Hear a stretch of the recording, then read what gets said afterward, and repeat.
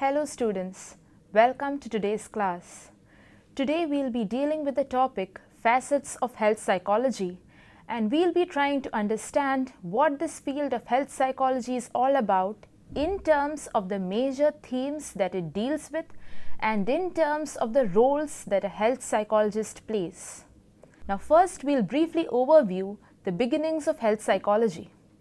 As we know, health psychology was accepted as a separate discipline within the American Psychological Association and became division number 38 in the year 1978. A year later, in the year 1979, three influential researchers, Stone, Cohen and Adler, put forward their book which had the same title, Health Psychology. And then in 1982, the first official journal or official publication of the Division of Health Psychology began as the Journal of Health Psychology. Now, Brannon and Feist define health psychology as including psychology's contributions to the enhancement of health, the prevention and treatment of disease, the improvement of the healthcare system, the identification of health risk factors, and the shaping of public opinion with regard to health. Thus, in short, we know that health psychology in fact encompasses almost all concepts and all factors within the system of healthcare. Now we'll be looking at four major themes that health psychology essentially has to deal with in its purview of healthcare management and in its purview of the psychological and behavioral aspects of health. The first is the concept of health and sickness. For all of us as lay people, health normally means the absence of sickness. If you are not sick, then you are healthy. But the question is it true? Now, health is not merely the absence of disease, and this is what the World Health Organization says in its definition of health. According to the World Health Organization, health is not merely the absence of a disease, illness or infirmity, but rather it is the presence of high levels of social, occupational and emotional well-being. Thus, a person can say that he is healthy or feel that he is healthy only when he can enjoy physical capacities to a satisfactory extent that help him in whatever explorations of the environment he needs to do, when he has a high level of emotional well-being, self-esteem, self-control and a sense of self-worth, and finally when he is able to have satisfactory social relationships and satisfactorily close interpersonal relationships with others. Only when these three dimensions are complete and also there is no presence of disease can a person say or can we say that a person is healthy. And this concept of health is what health psychologists strictly follow, and they therefore seek to promote maximum amounts of health rather than just focusing on treating illness. Now, another major theme or component of health psychology is the distinguishing between disease and illness. For all of us, disease and illness in general terms mean the same things, and we often use the terms interchangeably. We either say we are ill or we have a disease. They mean the same for us. But let me ask you an important question. Do disease and illness mean the same things? If your answer is no, then you are right, because disease and illness are two different concepts. Illness is a more subjective phenomenon. It depends upon a person's own evaluation of his or her own physical state. Disease, on the other hand, is a more narrow and a more precise concept and essentially involves some basis in body pathology, some kind of bodily dysfunction. Now, a person may have an illness but still may not have a disease. For instance, there is a student, say for example, who participates in 2 or 3 or more sporting activities every semester, and this semester he cannot find the energy to participate in even one. So he feels that he is ill as compared to the last semester, but probably the doctor cannot find anything wrong diagnostically in his body. So here the boy feels ill even though there is no sign of disease. On the other hand, a person having a disease may not feel ill. For instance, a person having some kind of disease such as a brain tumor or a cardiovascular disorder, at least in the earlier stages, may continue functioning like a normal individual and may show no signs of illness. Thus, we know that disease and illness are two different terms. They may occur individually or they may occur together. And an important component of health psychology is to recognize these differences and similarities between health and illness. And an important component of health psychology is to understand these differences and subtle similarities between disease and illness, so that not only disease caused by body pathology, but illness, depending upon the person's own subjective feelings, are given equal importance. And this is in view of the WHO definition, which says that disease itself does not determine health. A person's subjective feelings of well-being, which may comprise illness, also determines health. Now, a third important theme or component of health psychology is its focus on illness behavior. When a person perceives certain symptoms, for instance, he perceives headaches or reeling sensation or fatigue or some kind of nausea, vomiting, or a host of symptoms that occur together, and sees these symptoms as significantly serious, immediately the process of illness behavior starts. For instance, he may try to find out what these various symptoms mean. He may try to get information from various sources, say family, friends, relatives, or even from the internet. Also, he may try to self-medicate or seek his own therapies, for instance, non-traditional therapies. He may engage in yoga, acupressure, or other therapies. Or an alternative action would be to seek medical help. He may try to find out which hospitals or doctors are the best for treating this kind of symptoms, and he may approach the doctors or other medical practitioners for help. And he may explain in detail his symptoms and discomfort to the doctor. Of course, it will lead to a process of diagnosis, and the diagnosis may either reveal the presence of a disease or no presence or the absence of disease. The person may also adopt a sick role. For instance, he may seek help from friends, family, and others. He may take a lot of rest. He may refrain from a lot of activities. For instance, take a few holidays from job or school, and so on. Now, illness behavior that occurs when a disease is present is ratified and is accepted by the society. But often people also show illness behavior when there are no diagnosis or no confirmation of disease, and in such a case, illness behavior is often frowned upon or looked upon negatively. What psychologists understand in the field of health is that illness behavior can emerge from two sources. The first is the real presence of disease, and the second is the person's own subjective feeling of illness. Fine, the doctor did not give me a diagnosis of disease, but still I am feeling ill. So I am still trying to find out what my symptoms mean. I am still trying to gain information, and I still do not have the energy to continue with my activities as before. So I am adopting a sick role. I am showing illness behavior, not because of the disease, but because I am feeling ill. This may be another source of illness behavior. A third source of illness behavior may be when person adopts the illness behavior due to its secondary gains. This may be a conscious adoption or an unconscious adoption. Now, illness behavior and the sick role have a number of secondary gains. For instance, you can take a lot of rest, you are exempted from a lot of activities, you get a lot of support, sympathy, care from friends, family, and others. You no longer have to take responsibility for a number of activities or decisions, and you are free to rest at leisure. Now, this secondary gains of illness behavior and sickness may also be one of the reasons why people engage in such kind of behavior even in the absence of disease. So the health psychologist has a complex role to play because this entire facet of illness behavior involves psychosocial, emotional, and behavioral components.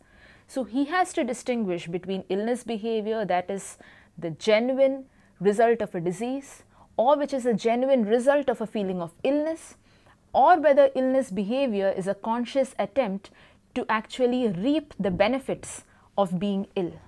Now, yet another aspect of illness behavior is maladaptive illness behavior or abnormal illness behavior. Here the person is already diagnosed with a disease, but he either denies it or fails to accept the reality of the disease and continues with his activities as usual. Or on the other hand, he may actually ignore the medical treatments or the drugs prescribed or the dietary and other lifestyle changes that he needs to do. This is basically because he denies that he has a disease, he doesn't want to accept that he is sick, and so he shows kinds of behavior which can put his entire recovery and his entire health in great risk and danger. And here health psychologists again have to play an important role in convincing and reassuring the patient that even though he or she is sick, the practice of following medical regimens will only make him healthy, and to help him accept this stage of his life where he is sick and help him progress to another stage which will lead to recovery. Now, a third facet or third component that health psychologists deal with is health behavior. Now, health behavior is the kind of behavior an individual engages in so as to promote health, to prevent disease, or to manage a disease which he already has. Estimates show that almost 50% of premature deaths and 54% of cardiovascular diseases occur due to negative health behaviors, negative health practices, and lifestyle factors. And so health psychologists have an important role to play in encouraging people to adopt positive health practices such as a nutritious diet, regular walks, regular exercise, proper intake of medications, as also avoiding certain harmful health behaviors such as alcoholism, smoking, or a poor diet, or the intake of non-prescription medications, because many people have the habit of self-medication. They may take any kind of medication, especially painkillers, to a large extent even when it is unnecessary.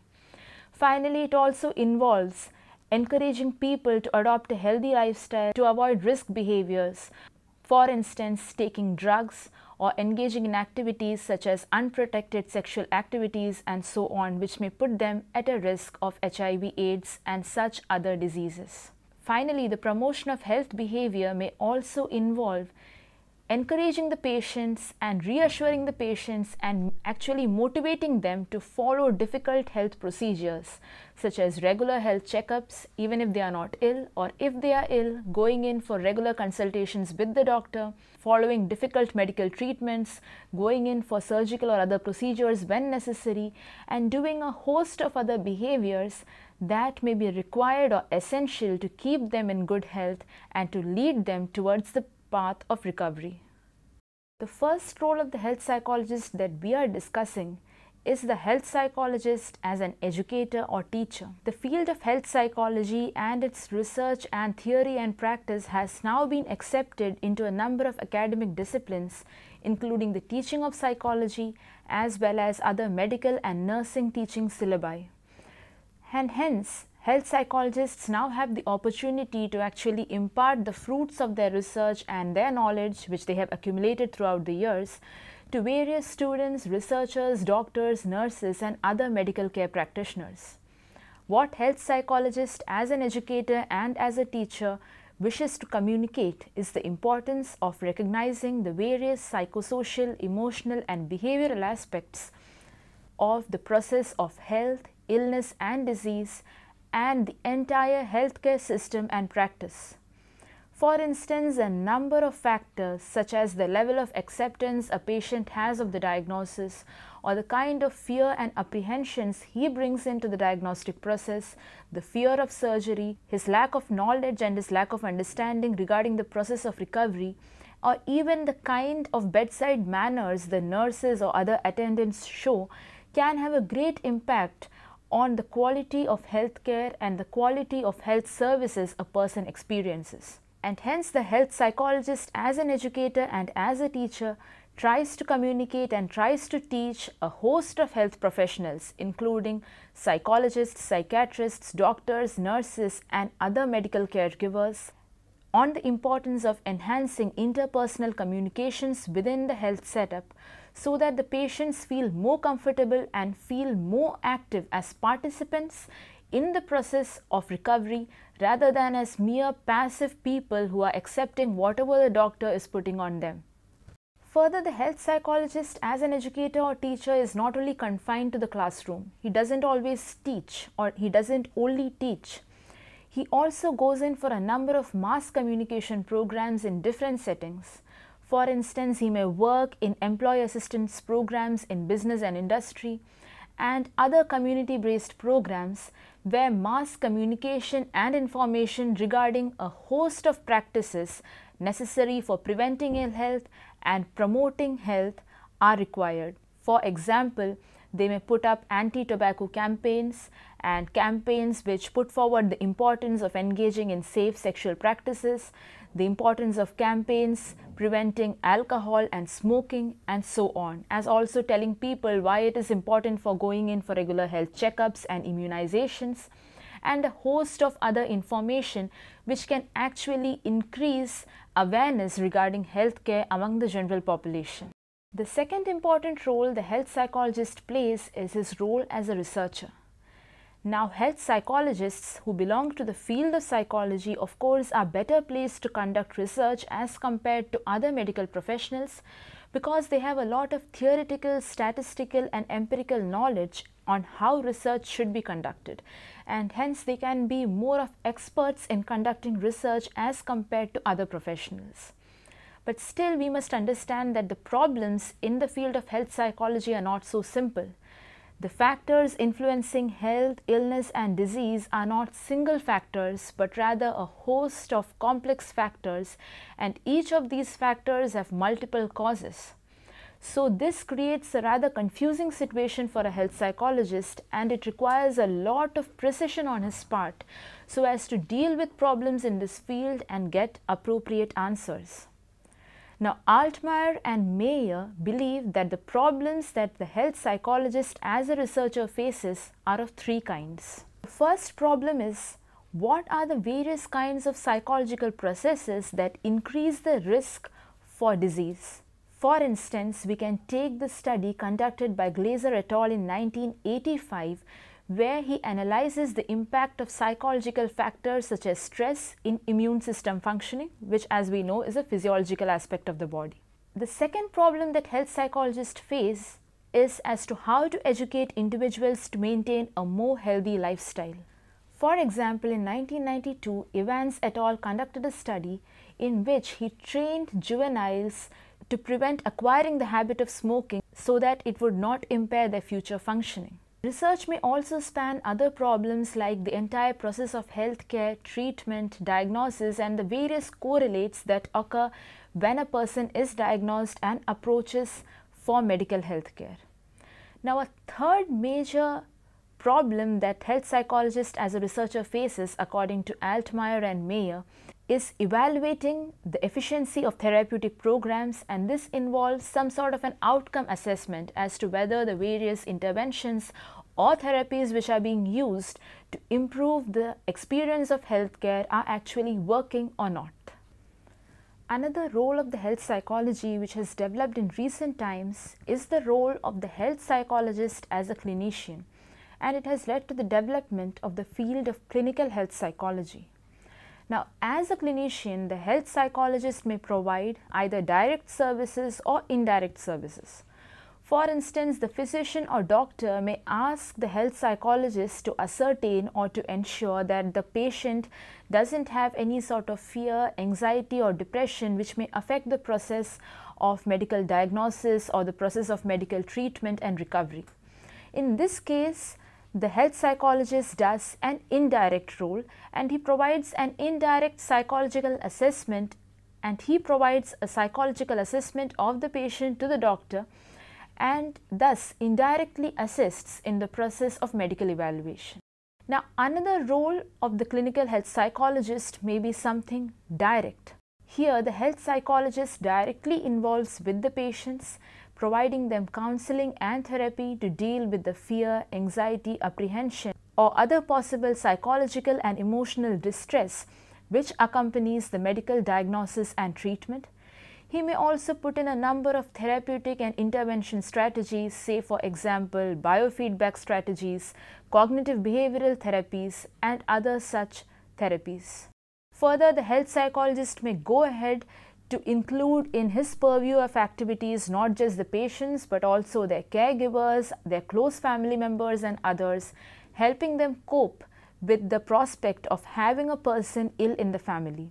And the importance of this role is even more when the patient is suffering from some kind of chronic disease or illness. Finally, we come to the case of terminally ill patients where health psychologists have to play a very important and a very direct role. Firstly, they have to deal with the terminally ill patients, giving them counseling, giving them a lot of support and helping them to live the last days or months of their lives with as high a quality of well-being as is possible. The second factor would be preparing the family members, caregivers and others for the kind of psychological and emotional turmoil they are going to undergo when the person dies, and preparing them to face this kind of inevitable situation. And once the person has died, again the health psychologists, another role begins to help the people who were related to the patient to cope with grief and bereavement. Another newly found role of the health psychologist is as a public health psychologist within the field of public health psychology. Now, the basic aim of the public health psychologist is very similar to any kind of health psychologist, that is to emphasize the role of psychosocial, emotional and behavioral factors and correlates of physical illness. But this the public health psychologist does on a population basis, not on an individual basis. Thus, he tries to see various factors which are responsible for physical illness in a particular population, the epidemiology or the prevalence rates and prevalence patterns of diseases, other factors such as nutrition, genetics, biostatistics, etc. in a population, and to see what are the various factors, psychosocial, sociocultural and others that operate on a population basis and which affect physical illness. And so, the public health psychologist plays an important role in advocacy and policy formulation and thus tries to enhance the experience of health and well-being on large populations. They may even have single intervention strategies towards certain at-risk groups. For instance, groups at risk of diseases such as HIV/AIDS, promoting the knowledge regarding what causes this disease and how it can be prevented, the importance of safe sexual practices and so on. Or it may be directed towards pregnant women who are uneducated from rural areas. For instance, the importance of nutrition, the importance of having healthy practices, say avoiding smoking and alcohol and so on. Now, yet another role the health psychologist plays is as a community health psychologist. Now, the community health psychologist takes a very community view of physical health. He believes that there are many factors in the communities or surroundings where a person is living which affect his or her physical health. For instance, in certain communities, certain people may be subjected to a lot of stigma and discrimination, which may lead to a lot of emotional turmoil and may have its physical health correlates, or because they are discriminated against on a social or occupational or financial basis, they may not have enough resources to access healthcare. This may increase their healthcare problems. So these are the kind of problems that a community health psychologist addresses, and he emphasizes that so as to improve physical health, the actual attitudes or factors within the community which are causing the ill health should be controlled. And the rehabilitation process, the treatment process should take place within the community and should take place with an active involvement of all the community members. All of them should come together to recognize the importance of factors which are within them and which are operating towards creating illness and disease. Now, a final role of health psychologists that we will be discussing in this lesson is that of the critical health psychologist. This, of course, is one of the most recent fields. Now, critical health psychologists have their entire focus on social justice. They have emphasized in their research and they have discovered that healthcare practices, the quality of healthcare available, the amount of healthcare available, all of this is not the same for all people.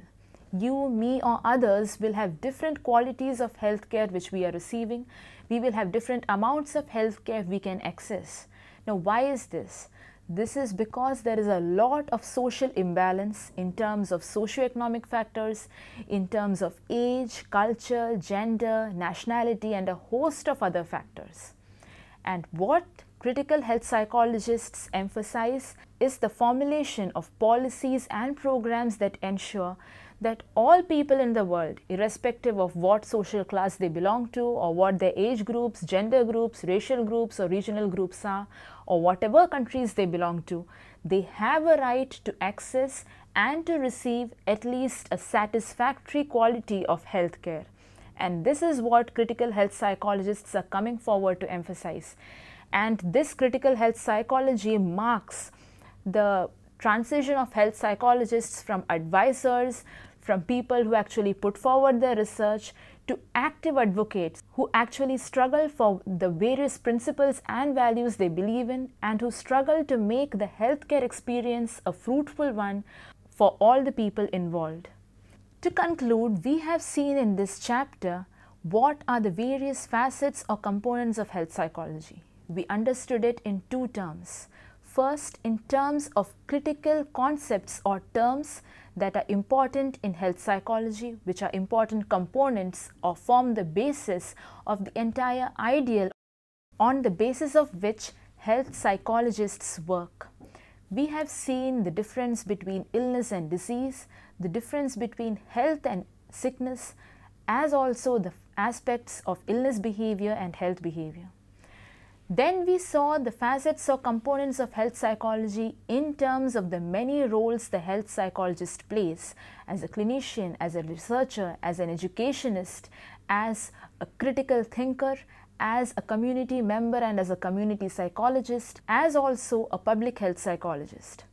So in this lesson we have seen the kind of broad-based research and the kind of broad-based practice that health psychology seeks to employ, and how it seeks to take the entire healthcare system within its scope, neither interfering in the medical process or neither interfering in any other process, but yet adding to the entire medical experience, and not only adding but adding positively to the entire medical experience, so that now we have a comprehensive view of what health is and patients can get a more comprehensive and a better healthcare experience.